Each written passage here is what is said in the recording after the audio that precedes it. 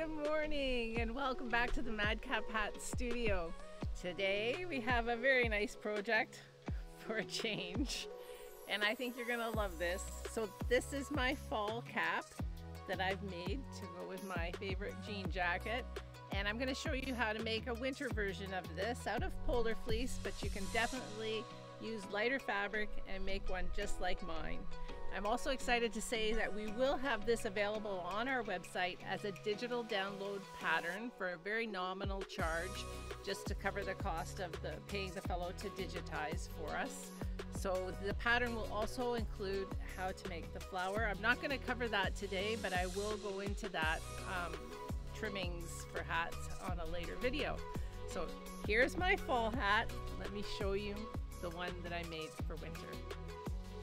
And this is my winter hat.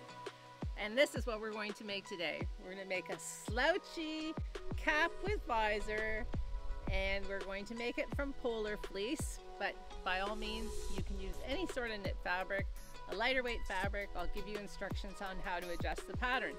So I'm also very excited that we're almost at 1,000 subscribers, and that's very humbling as we've only started uploading our videos in the last few months. So thank you so much. We're going to have a gift certificate for something from our website as a giveaway on our next video, so stay tuned for that. But in the meantime, let's go inside and let's learn how to make a beautiful slouchy cap with a visor. Come on in.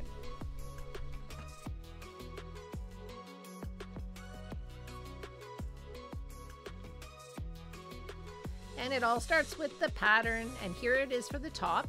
So I'm using polar fleece, but the cap you saw at the beginning was a lighter jacquard knit. What I've done is I've added a ½ inch to my head size, which is 22.5 inches. So the width of my pattern is 23 inches. And that makes this pieces for the top here that I'm showing you. It's going to have a hem on one end. And this is the piece that I would call the insert. So you can make that out of any contrasting fabric or the same fabric. And we'll talk about that later on in the video as well. It's exactly the same width, but the depth is 2 inches or 5 centimeters. And then the bottom piece, it's 3.25 inches or 8.5 centimeters deep. And again, it's the same width, 23 inches. And 23 inches is 58.5 centimeters.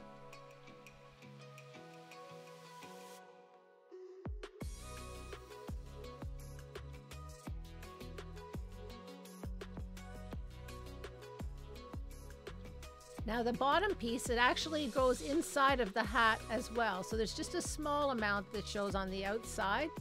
So this helps give you that double layer of protection over your ears when you're wearing this in cooler weather. And it lifts the visor up as well so that the edge of the visor is not sitting at the very edge of the hat. It's very comfortable on your forehead. The visor pattern is a bit complicated. I'll leave it up for you to look at, and you can freeze the video here if you want to replicate my drawing.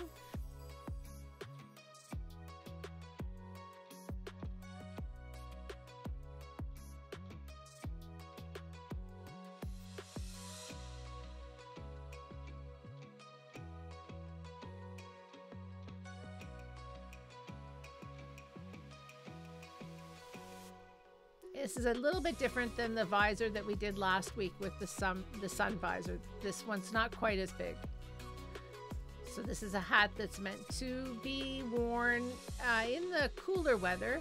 So our visor is going to keep our glasses dry if you wear glasses like I do, and just help keep the weather off of your face.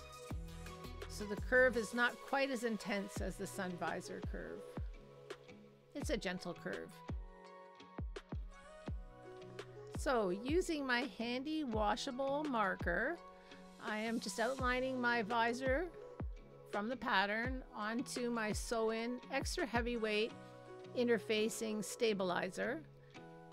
You don't want to use fusible for this project if you're using fleece, because you're just going to have maybe a problem with something melting. And I'm going to sew my stabilizer onto the wrong side of the top of my visor. And I've just sort of picked a place on this print, which is lovely snowflakes. And where I'm going to have a nice print on the other side once I cut that out. So I've gone all the way around with my sewing, so I'll be able to see that. And now I'm going to use a second piece of stabilizer. I always do, because I like a nice firm visor. And I'm going to use black underneath. So I've got my right sides together. My snowflakes and my black are right sides together, and then it's sandwiched in between the two stabilizers. And now I'm just going to sew on top of that first seam that I did, and on top of my trace line. And I'm sewing through all 4 layers now, and I'm just sewing on that outside curve. I'm going to leave that inside curve open for now, but because I have a sewing line there, I'm going to be able to see where to sew everything together once I turn it right side out. Now I'm going to trim close to, but on the outside of that seam that I just sewed, and get rid of all that extra. If you have a serger, the next step would be to just go where I've just trimmed away with your serger and go in about a 1/4 inch or 3/8 of an inch into the actual visor. But if you don't have a serger, just notch the curve and do your seam inside of my trace line and my sewing line. And there you can see my serge. And it turns right side out beautifully when you use the serger. I'm going to do a top stitch now along that edge. So I'm just clipping it so that I've got the seam right at the outside of the visor. So the top and the bottom are evenly matched. Seam is nice and beautiful and flat. And then I'm going to sew on that inner curve as well. And after I finish, I'll trim away any of the extra fabric on the inside, on the outside of the closing seam that I make. So here I am doing that top stitching, and you'll see I'm using my magnet sewing guide, which is my best friend in my sewing world. I strongly recommend that you get one if you don't have one.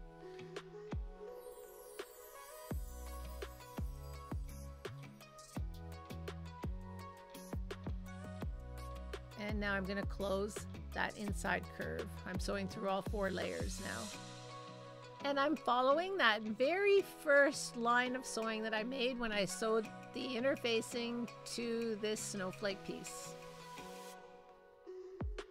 And when I'm finished trimming, I'm going to cut the center notch, because I find it's so much easier to do that when the visor's already made.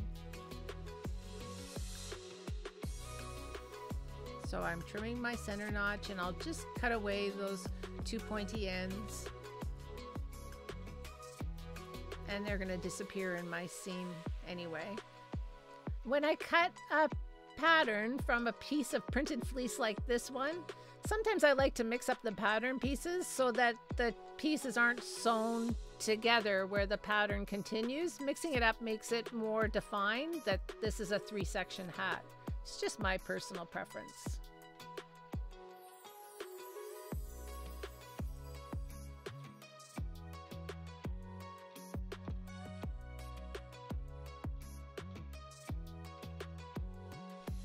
So I'm going to notch the center of the 2 smaller pieces right now, and those are the pieces that I'm going to use to create a headband for my visor.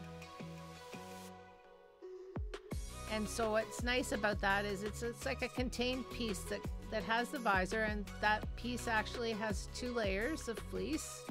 So those 2 layers will be deep enough to cover my ears, or your ears, when you make the hat.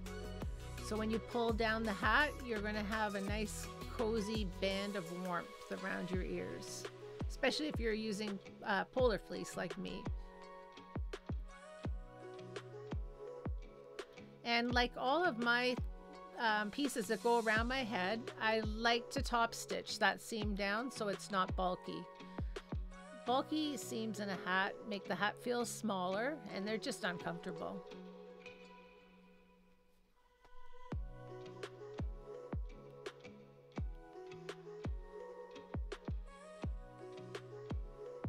And now I'll top stitch on the other piece.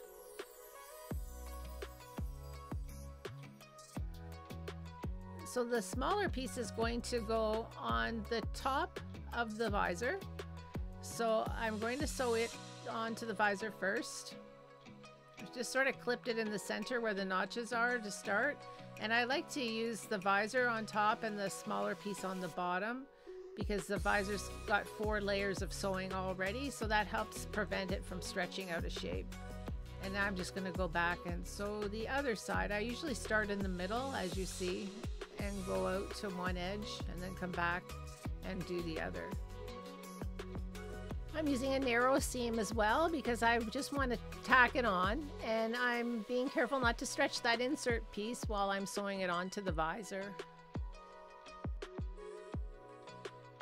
And I'll just check to make sure that I didn't catch anything and make a fold that I don't want to be there. So now I'm going to sew the bottom onto the visor and insert piece, and I'm going to take a wider seam now so that I can just bury inside my piece all of those seams that came before. I'm being very careful that I don't let this fabric on the bottom get folded or tucked under. Of course, I should be using pins, so by all means you should pin or clip these pieces together. It'll certainly make it go faster. After 36 years, sometimes I forget to pin. I should have pinned and clipped this together. Sorry about that. And also, I should mention too that the visor is actually sandwiched in between that insert and the bottom piece.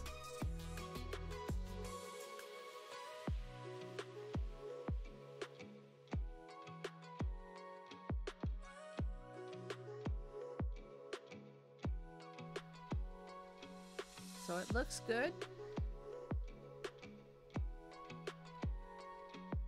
So now I'm ready to sew those 2 raw edges together.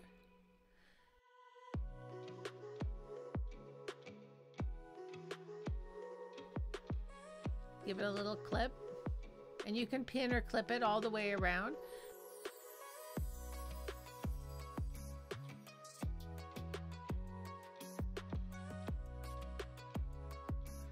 And you're going to notice that you're getting a little bit of that bottom piece on the outside of your hat, of the visor part of your hat, and most of it is on the inside.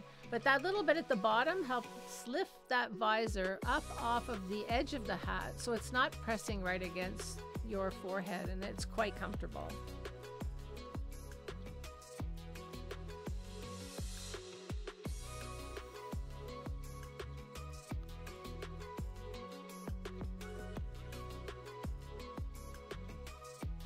And there we have the visor portion of our hat, of our cap.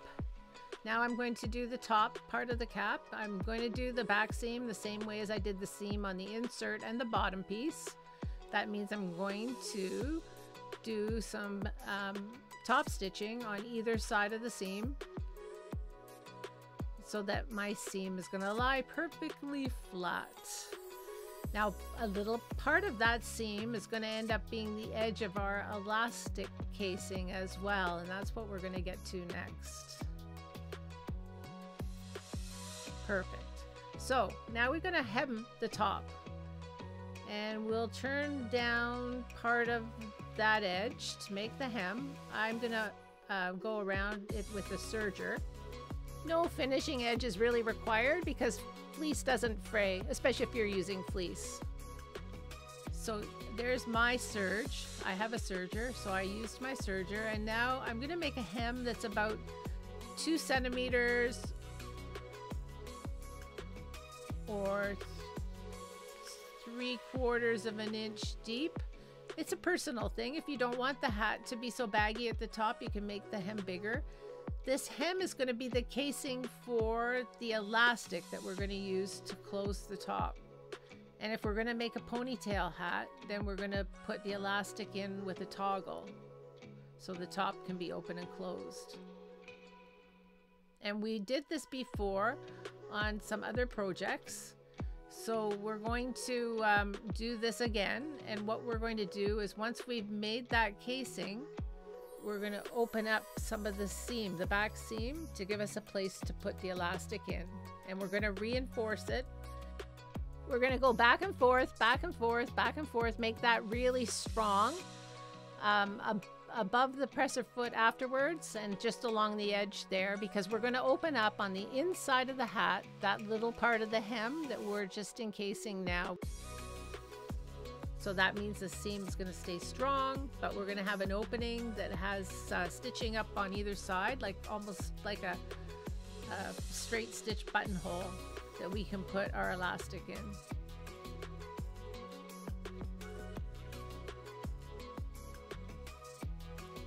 And I'm just going around, and you can use a measure if you want to make that perfect hem. I'm just following my serging. And now I'm going to do that little close to the seam stitch back and forth to do the top part of my reinforcing for where I'm going to open up to make that casing opening. And where I am going to open to create that opening for my elastic to go in is in between those two back and forth seams that I made at the very top of the hat and just at the edge of the hem. So I'm using my handy Lee Valley Tools seam ripper, and I'm carefully opening up the inside part of that hem of the back seam that's in the hem. And that's where I'm going to feed my elastic through using my handy bodkin. Boy, oh boy, these tools are fabulous. So I'll just feed the elastic through. If I was going to make a ponytail hat, I might use a different kind of elastic and a toggle, but this one is a 1/4 inch elastic, and you can also use 1/8 of an inch elastic.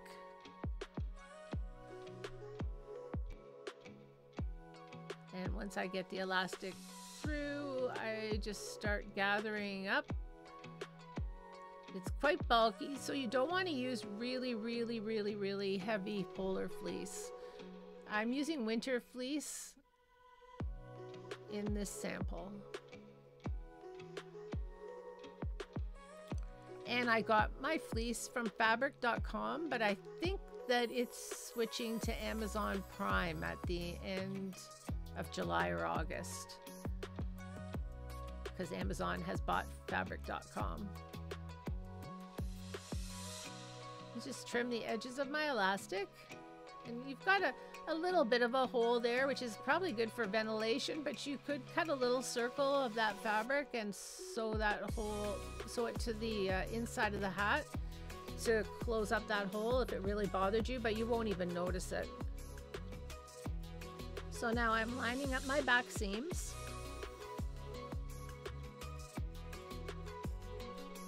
And I'm going to pin the right sides together all the way around. So the bottom of the hat that does not have the elastic casing, still a raw edge, to the top of the visor piece. And I'm going to take about a 3/8 of an inch seam as I sew them together, or a 1 centimeter seam all the way around. And I'm going to just finish it off with a nice serge. You don't have to though, because fleece does not unravel. But if you have a serger, especially if you're going to sell this, then you want to make it pretty.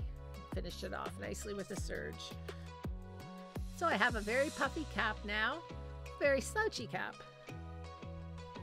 But I'm going to pull down some of the back of the hat over the visor band so that it looks like it's sort of sitting there naturally, even though it's going to be sewn. And what it's going to do is it's going to pull some of that puffiness away from the top of the hat off to the back of the head.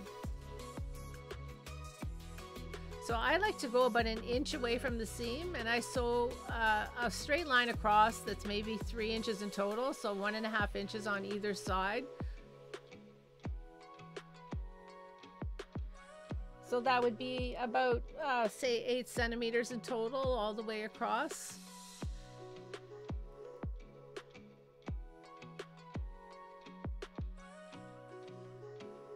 you can choose how puffy you want the hat. You can definitely have that that line up closer to the top of the hat, but I find that that's good for me.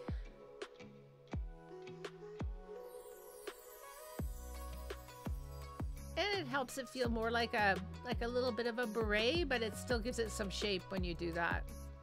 So I'm just going to show you that again. So, and also, if you notice on the visor of this hat, I did the top, the red and black buffalo check. I did it on a 45-degree angle for the visor, and I think that looks nice too. So you can have fun playing with the fabrics. So there I'm marking about 1 inch down, but I could go 2 inches down if I wanted to remove more of the slouchiness of the hat.